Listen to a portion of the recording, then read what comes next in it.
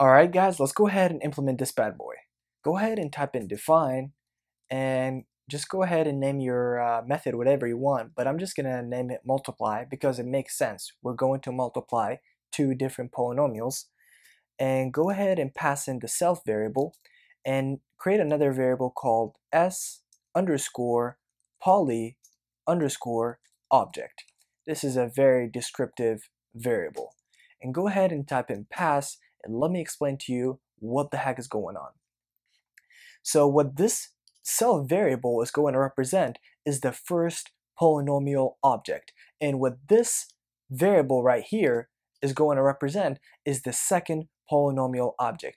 And just to make sure that you guys don't forget that, I'm just going to comment it real quick so you guys can have it right here and just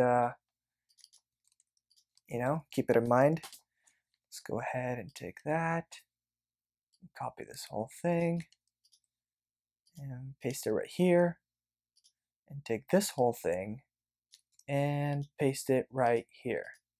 Alright, so what the self variable is going to represent is the first polynomial object. What the second variable is going to represent, which is this one right here, is the second polynomial object. And guys, remember, in each polynomial object, it has a list of terms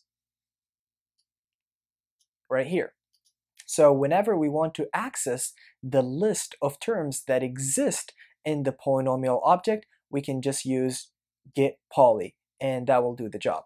But for now, just know that this self variable is going to represent the first polynomial, the second variable is going to represent the second polynomial. Alright, let's go ahead and implement this. Go ahead and type in for f underscore poly in range 0 to self dot, actually, why should I even type this if I can just do this? Alright, and I'm going to explain to you what the heck is going on, but let me just first type it. Go ahead and type in for s underscore poly in range. Let me just copy this whole thing, save a bunch of time, and where is it? It's right here. And just change that to second poly object. And go ahead and type in pass. Alright, so what do we have right here? Guys, remember, what this program is going to do is basically going to multiply two polynomial objects. In each polynomial object, there is a list of terms. Inside each term, there is a coefficient and there is power. So what do we want to do? We want to take each term that exists in the first polynomial and multiply it with each term that exists in the second polynomial. Alright, so how is this for loop is going to do that? Well guys, think about it. If you have a for loop that is going to loop through each term that exists in the first polynomial, and another for loop that is going to loop through each term that exists in the second polynomial, what's that going to do? You're going to basically have the ability to access each term in each polynomial object. So that is the reason why we're using nested for loops, so we can access both terms that exist in both polynomial objects. Alright, simple enough. And let me just type this up a little bit. And just go to the end. And go ahead and type in the new power and set that equal to self dot get poly, and go ahead and pass in that dot get power, and don't forget these because they can actually mess up your program and allow it to stop. So don't forget to actually put in the parentheses, and go ahead and type in plus, and just copy this whole thing and paste it right here, and just replace it with let's see, second object, and second poly, second poly. Well guys, what we're doing in this line of code is basically this. We're taking every term that exists in the first polynomial object and we're saying, okay, go to the first polynomial object, get all the terms back. All right, now I have a list of terms back, as you guys can see right here. It's a list of terms back.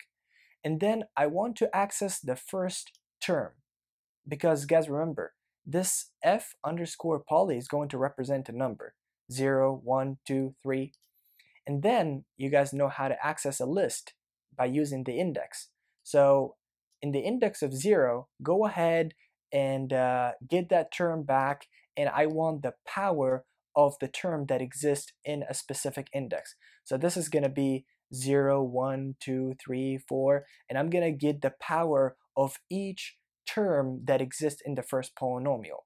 And what do I want to do with that? I want to sum it with each power that exists in the second polynomial. That's pretty much it. You're taking the power that exists in the first polynomial and you're summing it with each power that exists in the second polynomial. That's pretty much it.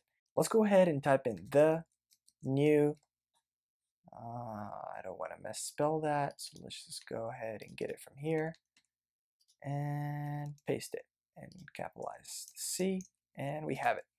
And set that equal to, let's see, can we just copy and paste that?